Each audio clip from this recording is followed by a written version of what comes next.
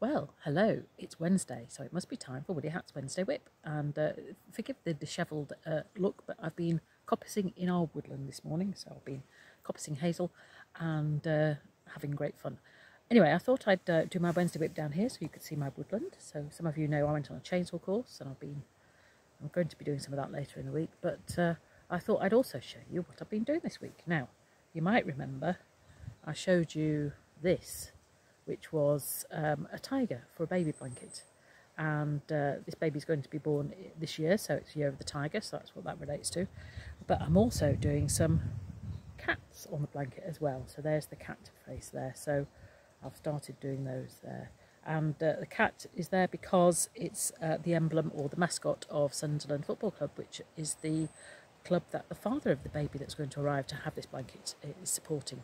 So I'm making great progress on that. I've done a lot of the squares. All I've got to do now is all the fiddly bits of making the eyes, the ears and the nose and whiskers for that, and then there's a lot of that to do, but I've done most of those, so and there's not so many tigers, so that's coming along quite nicely. And it's gorgeous wool. It's West Yorkshire Spinners Bow Peep, half Falkland and half nylon, which means it's soft, but you can stick it in the washing machine, which is fun for babies, because you know what babies do, they make rather a lot of mess, but then some adults do as well. So that's been doing there. I've also started a new project. I have got lots of projects, as you know, that I haven't finished, but I thought I would start a new one because the winter's drawing in, and I've got lots of aran yarn from Aldi and various other places, and I thought, what shall I do with that? So I thought I'll make a throw, because Mr. Woodcock, Mr. W, has got his throw, which is, he's laughing over there, he's enjoying now and keeping his knees warm. I thought, well, why shouldn't I have one? So here is the beginning. So it's just a chevron stitch in crochet.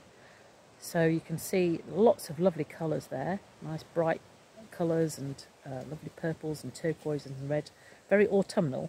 And it's say a chevron stitch in crochet. So you make a chevron by increasing at certain points and then decreasing, and that gives you the little V's.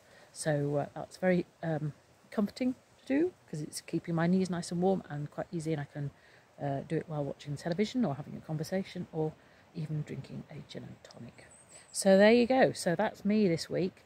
I hope you've enjoyed your little trip down to the woodland. There you are, lots of trees, looking very autumnal, lots of acorns on the ground, lots of sweet chestnuts on the ground, and looking rather spiff, don't you think? Anyway, that's all for me this week. I will see you again next week. Bye.